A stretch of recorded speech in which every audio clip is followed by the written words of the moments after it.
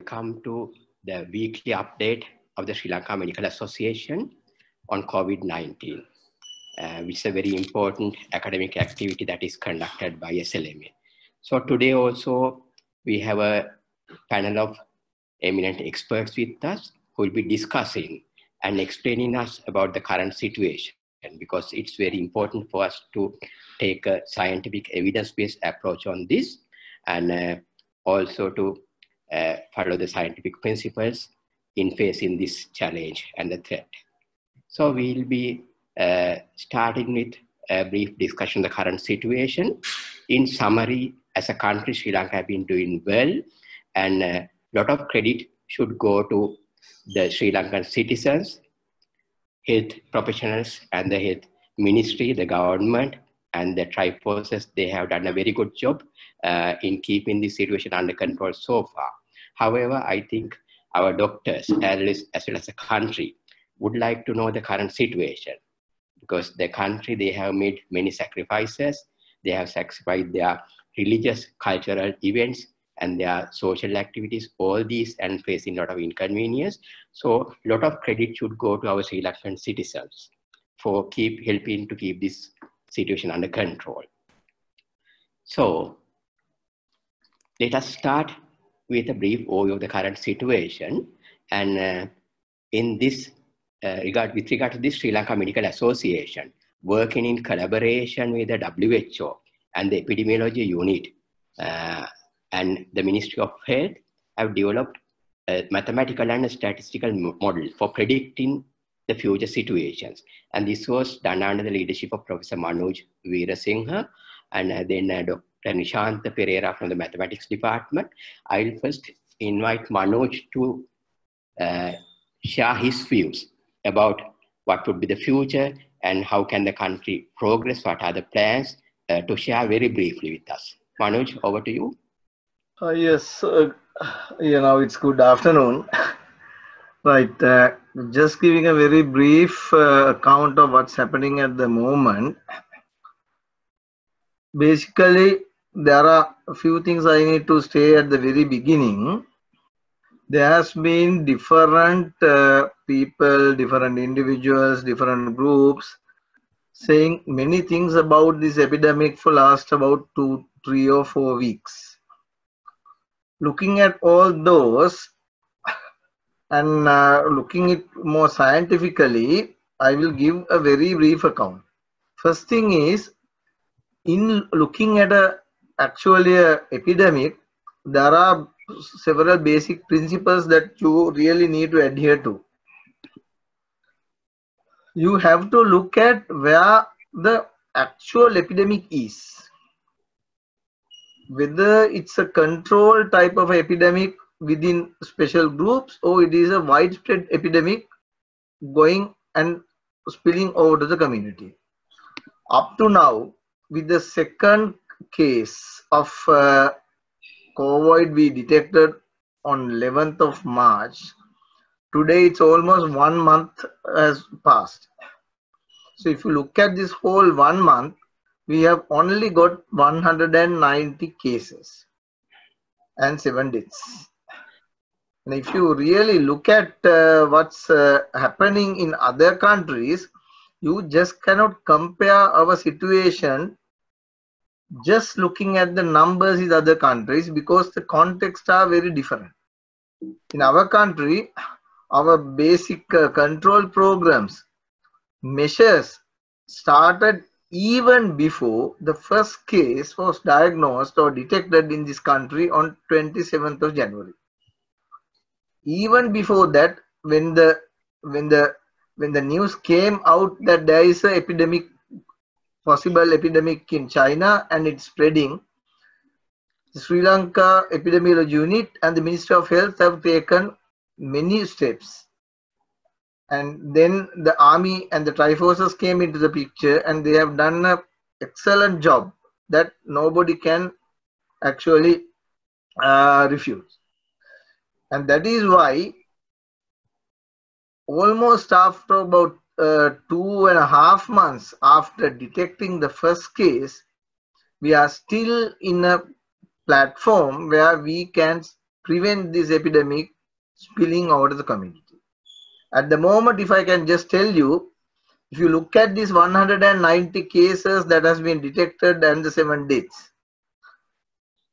apart from just 1 or 2 cases where they are still investigating of the original index case, all other cases have been traced very clearly to an index case. This index case is either coming directly from overseas or a close family member of a overseas returnee, or someone who have associated this person who came from outside, or the family member who is with COVID, and that is the situation at the moment. Therefore, we still don't have any evidence, I would rather say scientific evidence, to say that there is free spreading of this, or free transmission of this virus in the community. So that is the basis that we are looking at, and that is the basis on the scientific evidence have shown us. So we have to be very clear about it. So still we are not seeing a community spread.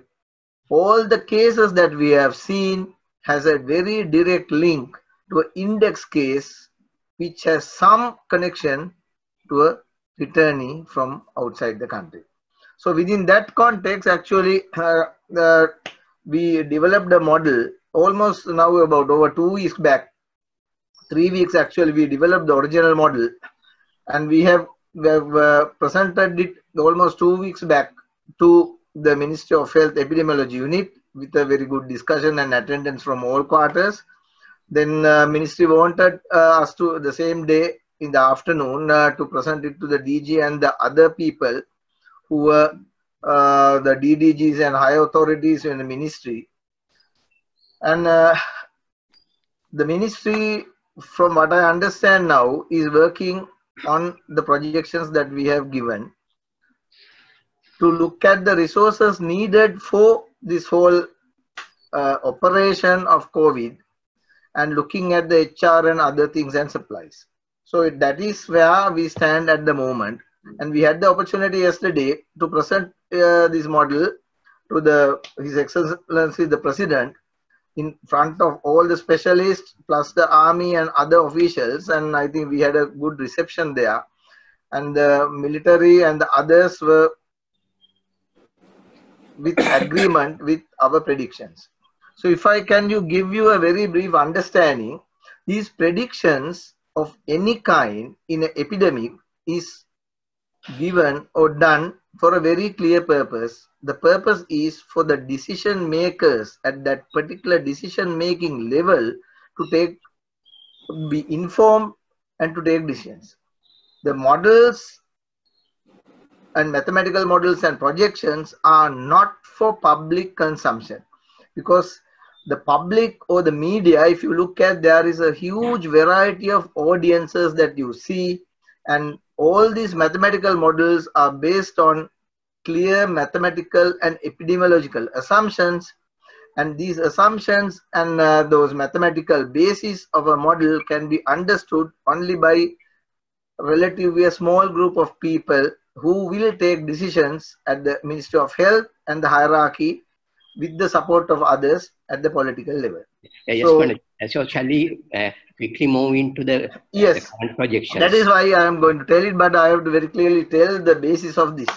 So what I am going to tell is, on depending on the data we had on 25th of March, we did a prediction to say that if the restrictions applied on 20th of March to be continued, we will have number of cases on April, first week of April.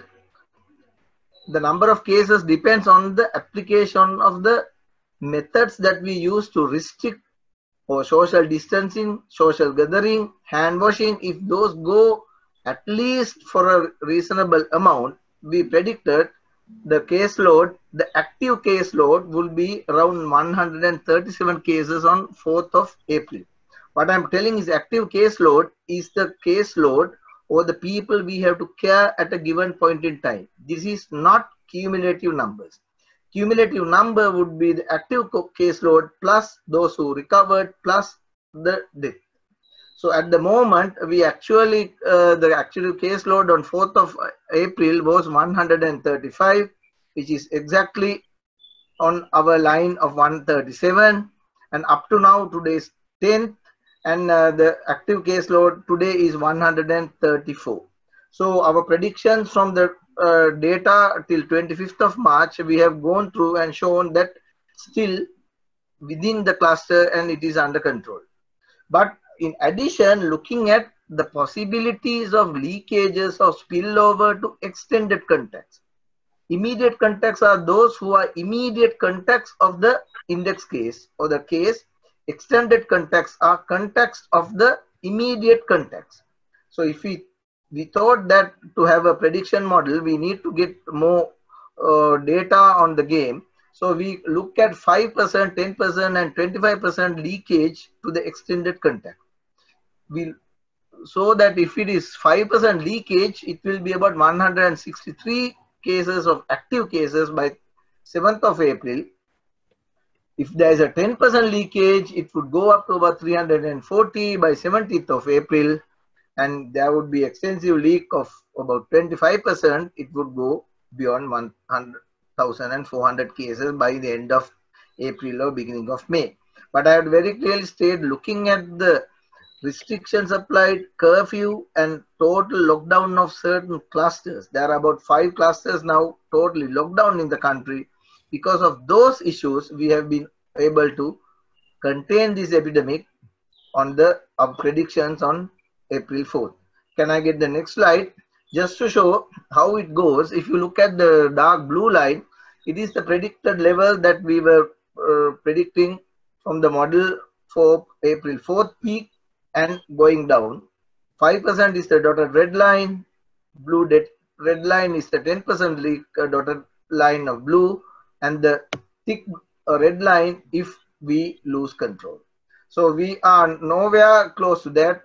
From our predictions, we are almost on the actual data that we see, actual cases we see. So we personally think we are still in a very good control within these clusters, and the primary duty here is to prevention of these clusters giving it to somebody else and beyond the clusters. So I think the Minister of Health, particularly EPID unit, and the forces have done an excellent job.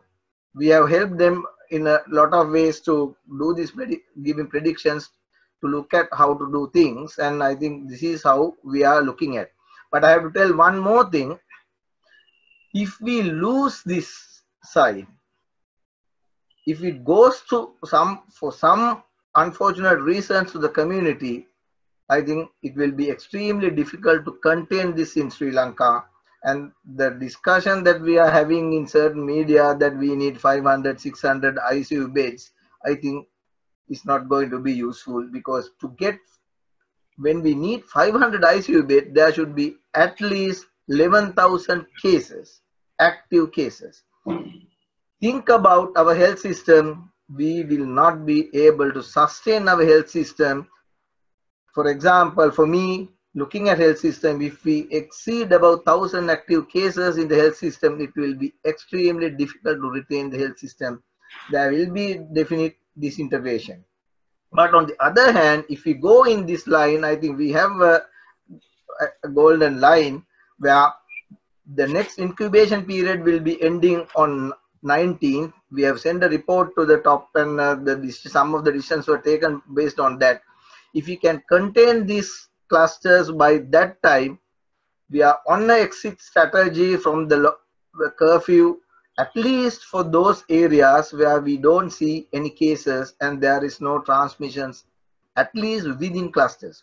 So there is hope after next incubation period for slowly getting to the normal life of the country, getting exit from the curfew, getting exit from the lockdown. But we may have to maintain the strict physical distancing, stop any social gathering, even in school or other places, but open them gradually within next couple of months. Thank you. Yeah. So thank you, Manoj. The key message is that currently the situation is very much under control and it has to be kept under same control. And probably if you can maintain that within few weeks, hopefully the gradual relaxation can occur. That too has to be based on the scientific evidence and the epidemiological principles. So thank you, Manoj, for providing that excellent overview about the current situation and what the future holds for us and the predictions based on different scenarios. Now we'll be moving into a different aspect. Recently, there have been a lot of discussions about testing methods. And there are a lot of discussions about the PCR and RT-PCR and qPCR. So here we have several experts, experts on molecular biology, and then the experts on immunology with us. So we'll be getting their overview. First, we have Dr. Chamindra Vitarana, Senior Lecturer from the Faculty of Medicine, Colombo, who is a Senior Lecturer in Biochemistry and has special training in PCR and RT-PCR methods in the world-renowned centers. Dr. Chamindra, would you like to explain that in simple language? What is meant by PCR, how it is conducted, and what is RT-PCR, and again, what is the basis? Hello. Yeah, I'll explain it in a very simple way. So the PCR stands for polymerase chain reaction. This is a method used widely in molecular biology to make millions to billions of copies of a specific DNA. This allows us to take a very small sample of DNA and amplify it to a large amount. Using PCR, copies of a very small amount of DNA sequences are exponentially amplified in many cycles of temperature changes. PCR is a common and often crucial technique used in medical labs and also clinical labs to gain a large amount of DNA starting with a very small amount. And the difference between RT-PCR and PCR, RT-PCR stands for reverse transcription polymerase chain reaction. Normally, transcription is DNA becoming RNA. That means the process of constructing a messenger RNA molecule using a DNA molecule as a template. In this technique, we call it reverse transcription. That means the transcription process is reverse. Here, the RNA is the template. In the first step, the RNA is reverse transcribed into DNA. We call it the complementary DNA or the cDNA. And we use an enzyme called reverse transcriptase. After the cDNA is made using a PCR, the cDNA is amplified by many thermal cycles. And RT-PCR is one of the most sensitive techniques for RNA detection and quantification.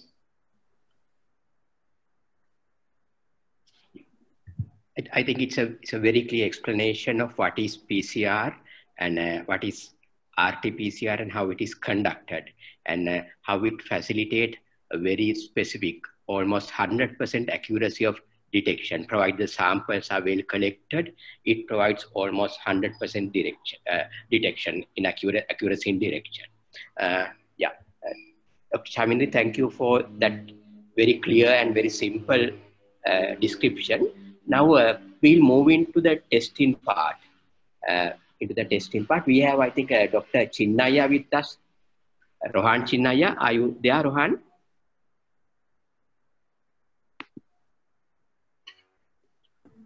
Hello. Hello, Rohan. Yes, yeah. Dr. Rohan Chinnaya is a consultant microbiologist, and he was previously a senior lecturer in the Faculty of Medicine, Colombo. Now he's working in Brunei. So, Rohan, one thing we want to know is when it comes to the diagnosis of COVID-19, what do you recommend as the best diagnostic test? And when it comes to screening at this point? Right, What is your recommendation? right now in the present Sri Lankan context, where we have to have the initial diagnosis or the early diagnosis, in that setup, the best diagnostic method will be the RT-PCR. Because like some people are clamoring for the antibody test, the antibodies will be only coming the minimum detection, they say, according to RCPA document, it will take about 7 to 10 days. So within that 7 to 10 days, there is a chance of missing the cases, and that cases can go around spreading the infection, which we don't want to happen. Because up to now, we have been able to, so we have to keep that on. So the best test with that at this moment will be the RT-PCR. Hello, have I answered the question? Yeah. Can you go ahead and then explain? Yes, and so for diagnosis, the best test or the gold standard at the moment would be the RT-PCR. Yeah, what can you say about, say, screening, and what would be the future? Say, when we start the gradual relaxation, then there may be need to screen certain categories. Then what is your recommendation? Well, at that point, probably the antibody testing may be a bit useful, because then we will know who are infected at one point.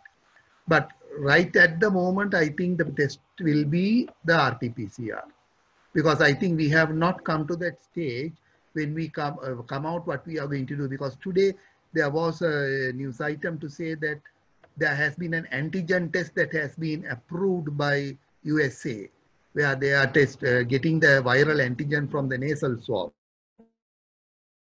That's a good sensitivity and specificity, and that can give the results in 45 minutes.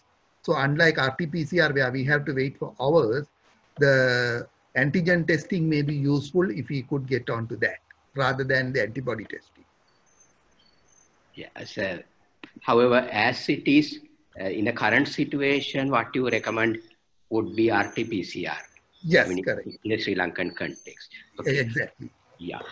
Can you share a little bit about your experience in Brunei also? I mean, now currently you are working there, and probably the situation there is very much under control. Right. Yeah. Well, do you want to know about the containment methods or the Probably. Maybe Sri Lanka can learn from those experiences as well. So what was the most effective method? Was it the quarantine, the contact tracing, or testing, or was it a combination? It was a combination, because we started getting the case on the 9th of March. It was one case, and within 4 days we started getting 25 cases. But we already had the pre-planning, all the teams were ready, like the swabbing team, the contact tracing team and everything. So all were set in mode, and we quarantined all the contacts. And we had housing schemes like to quarantine, the hotel rooms ready to quarantine people.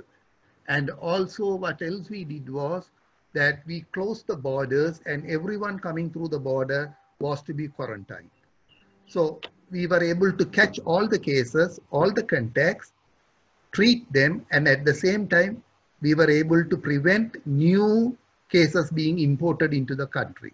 So that we were able to, because Brunei, similar to Sri Lanka, has got only one international airport, but an entry point. Whereas Sri Lanka is blessed in a way that we don't have land entry points. We have got only air entry point at Katunayaka, maybe Mattala. So if we could control all that, I am sure we should be able to control the new imported cases. Yes. Yeah. Thank you, Rohan. Now, Dr. Shirani is also here. Pramod, can we get Dr. Shirani on board? The president of the College of Microbiology. Yes, Dr. Shirani, now, what can you tell about now Sri Lanka's current policy of testing? Now, the ministry has decided to go ahead with the RT-PCR, and then now the ministry has started the community surveillance as well, and they have a plan for community surveillance. So what are the comments that you can make on that, and what are your recommendations related to increasing the testing capacity? Dr. Shirani? Actually, Indika, we have increased our testing capacity, not only in central places, but now the test is available in Ratnapura, Jaffna, the new provinces as well. So our testing capacity has increased. There's no argument about it. And epidemiology unit has planned screening of the contacts and community screening, all that. So with that, we will have a lot more samples coming in. And with processing of those samples, we will know more about our stage, how we are having the disease in the country. Yes, now the ministry's current strategies, now they have moved from testing the symptomatic, now they have moved into the community surveillance in a sampled manner in the clusters, and after that they'll be moving, that's the first level contacts, and after that they'll be moving to the next level based on the findings of the first level contacts. What do you think about this policy? I mean, are we moving in the right direction? Right direction. Actually, it's the first level of contacts who got the disease, and second level, the casual contacts, so far they are not infected. So our policy should be screening, then go for the casual, not for the casual, but immediate contacts. Yes. I think it was once mentioned that there was a discussion with Professor Malik Piris also, and he also suggested that the Hong Kong experience there was that most of the yield of positives were from the first level contacts, and there was not much of a yield from the second level, low levels beyond. So do you think it could be the same scenario that would be experienced in Sri Lanka as well? Yes, with the available limited information, it's like that, like the Hong Kong scenario. Like the Hong Kong scenario. Okay. Yeah. There are some questions. There's one question: what is the type of test for antigen detection test? But as far as we know, at the moment, we are using only the PCR test. Dr. Yes. Shirani, would you like to answer, or maybe Dr. Rohan or Dr. Chavindri, are there available antigen test detection tests, or are they just at the kind of experiment or evaluation level? There are available tests, but WHO recently issued its position on these tests, and they say it's still at research level. Still at research level. So, yes. So your current advice as well as the WHO's policy is to go for the RT-PCR. At the moment, with the available information, that is our decision, but we are evaluating the situation all the time, because at this stage, a lot of research going around the world. Yes, yeah. Something comes up, we might change our stand, but yes, yeah. At the moment, this is the best approach, I think. At the moment, it's the best approach, but you are keeping all the options available, and a lot of evaluation is happening related to the antigen as well as antibody. Am I correct in stating in that way? Could you repeat it, Indika? Yeah, I mean, so currently we are going according to the best practices and best evidences and WHO recommendations, and Sri Lanka is moving ahead with a formalized plan. Having said that, there are evaluation going on related to the antibodies, and there is research going about antigen as well. Am I correct in mentioning? Yes. Yes. And now there is some pressure for mass scale screening using RT-PCR or using antibodies. What do you think? I mean, as opposed to Sri Lanka's current policy, the initial policy of detecting the patients, then moving to the first level and the next levels. Compared to that policy, what do you think about this pressure coming in, the push coming in related to mass scale screening? I'm not 100% sure at this stage we need to go for that type of screening. Okay. Because we are in 3A stage, family clusters in small communities. But it's later on, I think we are going for a serious surveillance to see how our population is infected with it. We have the missing asymptomatic or some, whether the disease was introduced earlier than we think, that type of arguments are going on. So Yes. a serious surveillance will give answers for that. But Yeah. at the moment, I think mass scale screening may not be the ideal thing. Rather than we have to concentrate on close contacts. Close contact. So, I mean, the Sri Lanka's successful strategy has been identification of the contacts and then preventing the spread of the disease. Yeah. And I think, Terence, Rohan, do you want to add to what Dr. Shirani is telling? No, I totally agree with what Shirani says. As he says, the antibody testing we can do it at a later stage to screen the people to see whether there has been an infection previously and how many people have been infected. But I totally agree with what Shirani says. Okay. Yeah. So thank you. So that has given us a very clear idea about the current testing policy that is happening and the rationale of what it is based on. And there are a lot of comments coming in, and most of the comments are in agreement with this policy that at the moment there is no place for mass scale screening, but the current stepwise process that Sri Lanka is following probably the appropriate method as far as the country is concerned. So most of the comments are along those lines.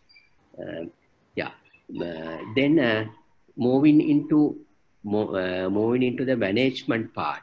Do we have Dr. Upul Disanayak on board? Yeah.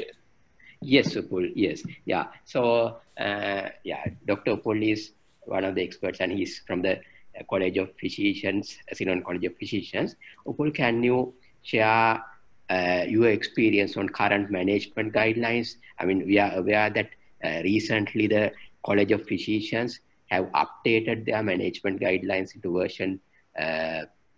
version 4, and then the case definition has also been revised. Would you like to tell about that? Mention briefly about the new case definition.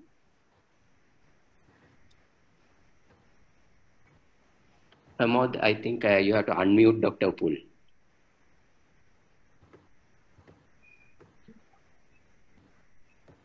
Yes. Yes. Now, first of all, it's the case definition. Now, when we started this, it was mainly the foreigners, the people who came from abroad, and the connections with the people who had come from abroad. Now we have broadened the definition because these people who have returned within the last 14 days does not apply anymore. So what we say now is whether you have had the contact with a person who have returned from abroad, say something like this Italian crowd or from Korea first, and then whether you have had any contacts with the COVID positive or COVID suspect patient. And third thing is that whether you are from high risk area, say if you are from Negombo with the respiratory symptoms, you are more likely to have a COVID positivity than a person from Monaragala. So those are the three main categories. One, the COVID suspects or COVID positive people, and the people who have had close contacts with the people who have returned from abroad. Third thing is whether you are from a very high risk area. There are two more things, like if a patient is sent by the community, the regional epidemiologist for testing, whether the patient has symptoms or not, we test. But now the contact is the main thing, and the patient should have two more things: the fever during the course of this clinical illness, plus respiratory symptoms. The respiratory symptoms, the main symptoms are the sore throat, cough, or shortness of breath.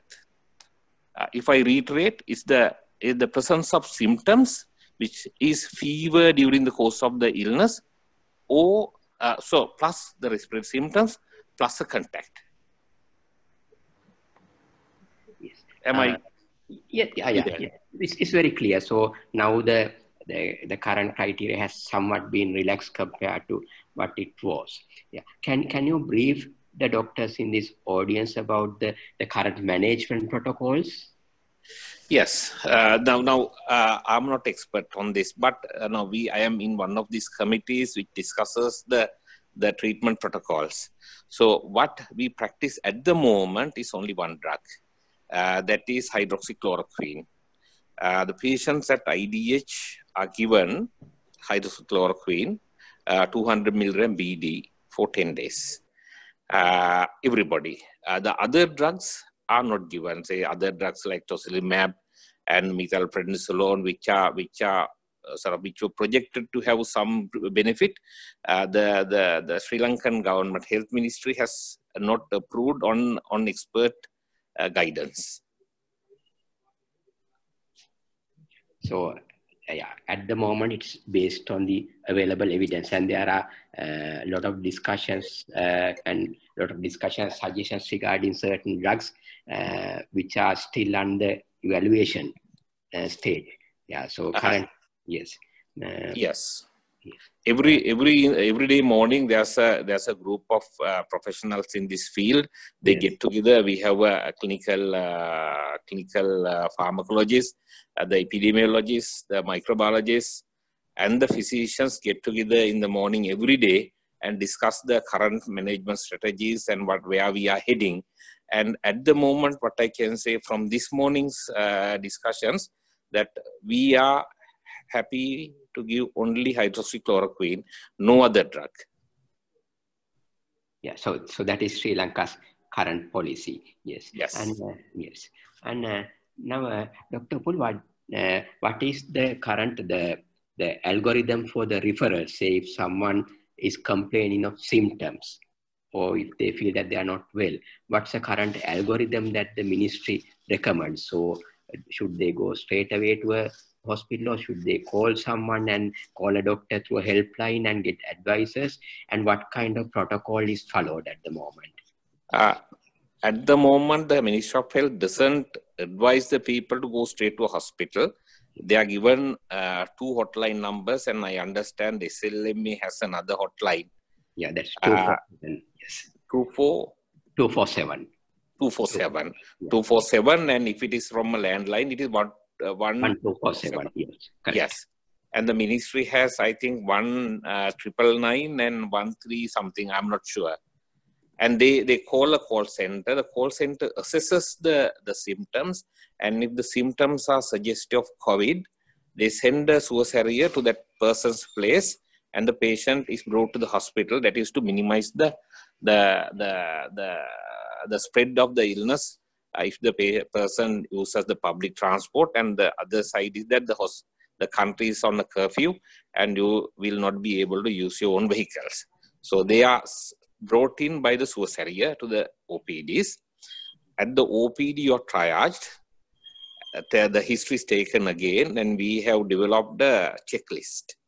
According to the checklist, the chances of you being COVID is assessed, and the patient, if the patient has a high risk of being COVID, high risk in the sense depending on those criteria, the patient goes to a sentinel hospital. The sentinel hospitals are the hospitals which have an isolation facility and testing facility for suspected COVIDs. If the person goes into another hospital, the patient is kept in the hospital in an isolation area and then transported to a sentinel hospital where the COVID testing can be done. And if your symptoms are not suggestive of COVID, but if your symptoms are that of a respiratory illness, there's still a chance of you being COVID. So those patients are not tested straight away, and they are not going to be in the COVID ward, but they are going to a respiratory area, which can be part of a ward or a different ward, which sort of keeps the respiratory people together, keeping the distancing and sort of the people using more of the protective equipment in that ward. Yeah. Yes. Then again, what is the current ICU preparation? Are you in a position to respond yes. to that? Yes.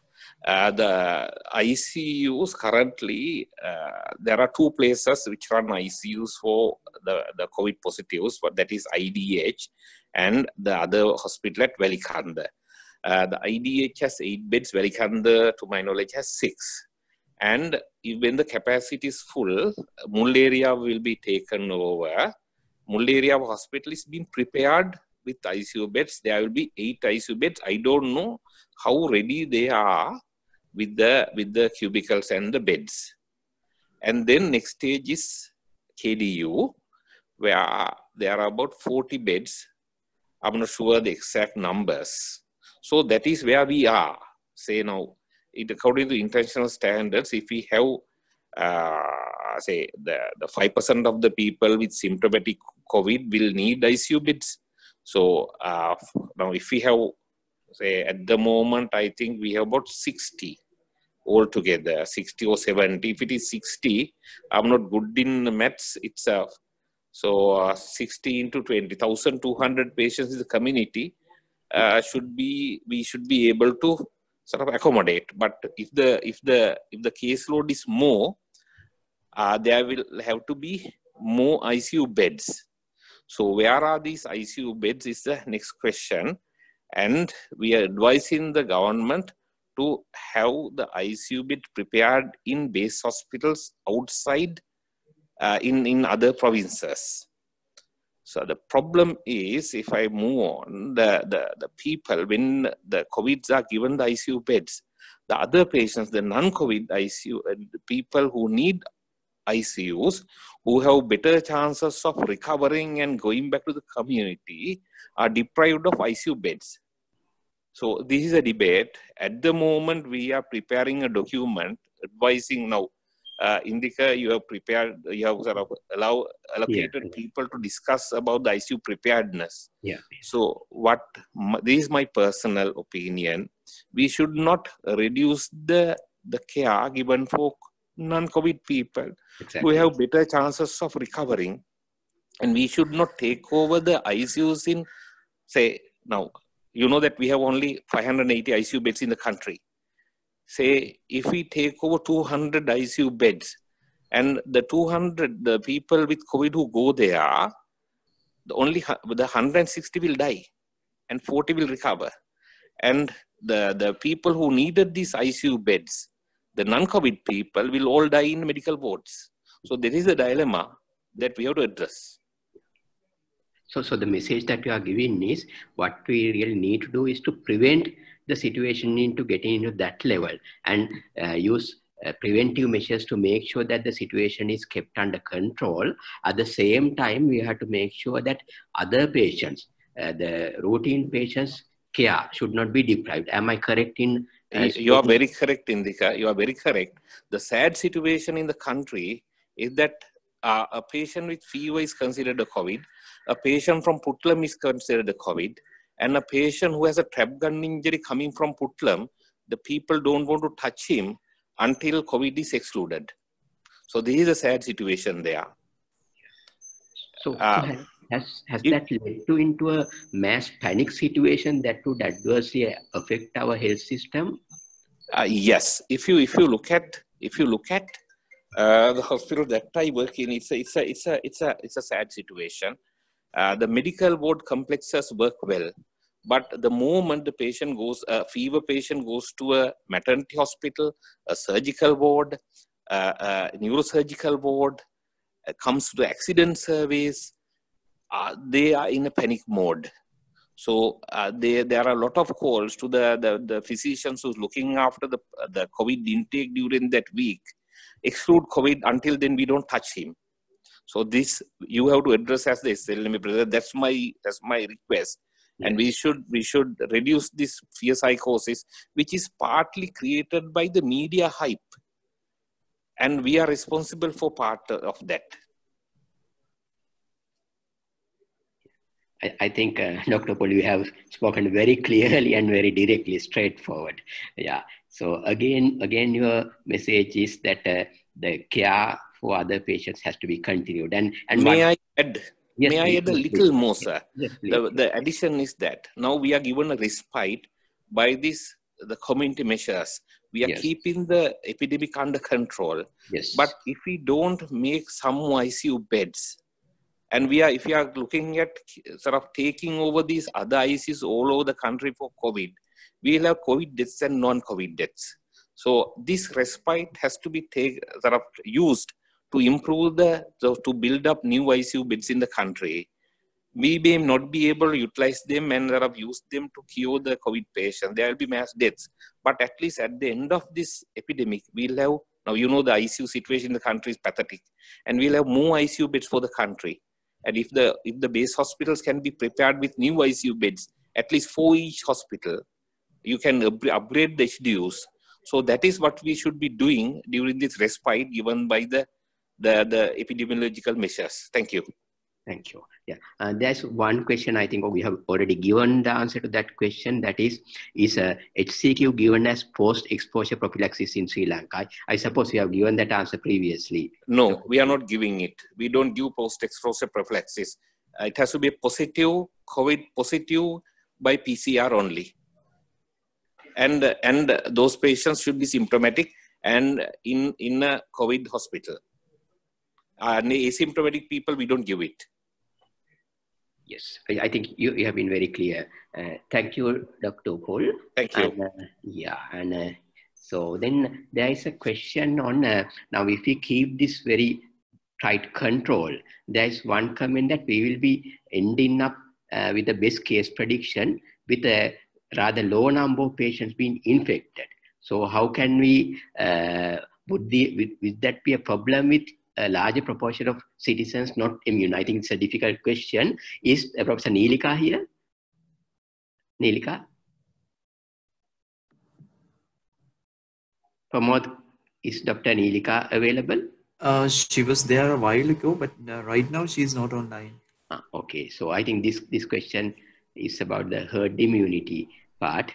So, Dr. Rohan, would you like to comment then? Well, I don't think I am an expert in that, but Neelika will be the best person. But before the herd immunity develops, we don't know. Number one, we don't know whether these antibodies that are produced are protective antibodies, and we don't know whether they are going to be long-lasting antibodies. So I don't think I'm the best person to answer that, but these are the questions in my mind also. Questions in your mind. So probably it may not be the best kind of strategy what you are thinking about, isn't it? Yes. Yeah. I don't know. Yeah. I'm not the best person to answer that. Okay. Thank you. Yeah. Krishant, now there are some questions coming from, what's with the situation in India becoming worsened? Are we prepared to stop movement of suspected patients? Probably we are not in a position to answer that question, but the answer that is coming from the Navy is that they are very much, they have really protected the borders of the country. That's the answer coming, and they have given a guarantee there. And there's another comment coming from Dr. Ravi Rananeliya that the country's current testing capacity is not adequate. And so, Krishanta, would you like to respond to those comments? Manoj? Yeah. Yeah. No, I think what protecting the borders? Yeah. Yes, there are two things. First one is what's happening on the borders. I think the Triforces and the defense would be the best people to tell something about it. From what I understand is they are actually looking and trying to protect the borders. That is what we hear. Yes, there is a possibility because we see close movements from southern India to parts of our country. So there is a possibility, and that would be a huge danger to particularly the certain places in the east and the northern coast. Because we know up to now we don't have an issue on those areas because what we had in Jaffna is almost resolved at the moment. Very few things happening there. So what I feel is the Triforces are looking, particularly the Navy are looking at it, and if in case that people are smuggled or come to these areas, we may have to have another strategy on those. I am not in a position to tell more than that. Second one that was told about the adequate testing or whatever. So issue is, I think there is a very clear government policy. Then there is a roadmap which has been designed by the epidemiology unit, looking at what we need at this time of the epidemic. I think every decision has to look at the present public health response to the issue and how are we going to do testing on as a part of this public health response. At the moment, what I find is the roadmap that has been very clearly designed and is now implemented in the ground level is adequate up to now, but it does not mean that we should get ready to what we have to expect, particularly when we are opening up areas, relaxing curfew and relaxing the airport. But we have to be very clearly understand this is a country in Sri Lanka, our resource levels, and we also have to look at and see what's happening in the other countries. Most of the people think that there is serious testing in other countries. No, if you look at US, what some documents that we see in certain areas in US, unless they are really ill, they are not testing. That is why clinical suspicion is also needed to take care of patients and to send to proper facilities where they will test there. At this moment, I don't think that we should go on expanding our testing.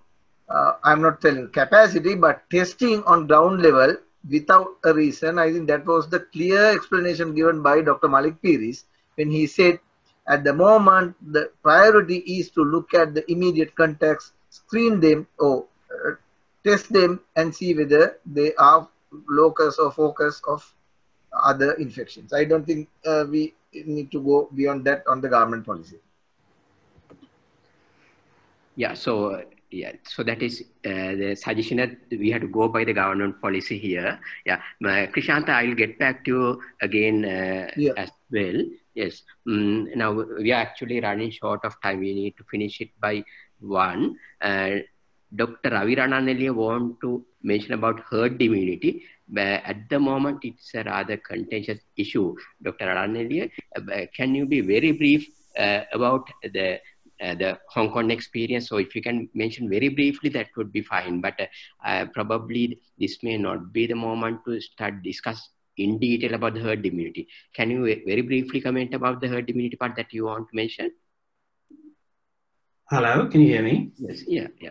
Okay, I have 3 very quick comments. One is on herd immunity, there will be basically no herd immunity. So given our current scenario, and in most countries, less than 3-4% of the population will get infected. In our case, it will be 0.1%. So basically, we will be completely open to future epidemics for at least the next 18 months till we have vaccine. That's number 1. And that, just want to say another on the border control issue, which was raised.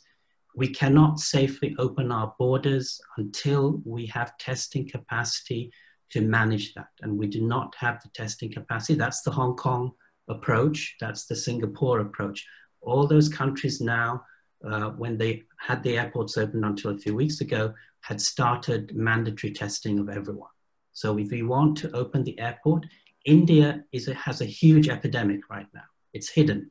If we want to open the airport or sea borders, we will have the ability to test thousands of people. And I should emphasize, there is no guarantee that any of these things work perfectly. So we will have low running epidemics, maybe a few cases a day. And I think the government policy is wrong. We cannot plan for testing needs today. We have to plan for testing. I think, Dr. Ananali, if you can limit your comment to the herd immunity part, that would be fine because, okay. Yeah. So, Yeah. so thank you very much for making that comment. So, essence of your comment is that even now, even if this brings to a control like R naught value less than 1, still there may be issues. It might come up from certain times. So we have to be prepared, and we need to revise our systems to coexist with COVID for certain time to come. Okay. In conclusion, now again, Prashant, the planning for the future based on the predictions. What is your final word? Yeah, basically, with the technical committee meetings in the Ministry of Health and some meetings that we have at the highest level, the planning is on for an exit strategy for what we are seeing at the moment. But this exit strategy is a very planned strategy, not sudden release of all the things, which would give a surge of cases and a very severe peak in about 2 to 3 incubation periods. So people are discussing it. There are plans for the exit strategy, and it is being done. And I'm not in a position to give any more details. Thank you. Yeah, so thank you. So essence that is coming after all these discussions is Sri Lanka is very much on the correct track related to the detection and the control of the disease, and we need to plan for the future, and we have to base our plans on the scientific basis, the predictions that is again based on science, and learning from experience from other countries as well. So basically, in essence, coming down to the scientific approach, and we have to be in compliance with the government and the Ministry of Health mechanisms, and all of us need to work together if we are to face this challenge successfully. In conclusion, I thank all of you for your active participation and your active contribution. And it's very valuable sharing all this valuable, precious knowledge with all of us. And thank you again, and let's meet in 1 week's time. Thank you. Have a nice day.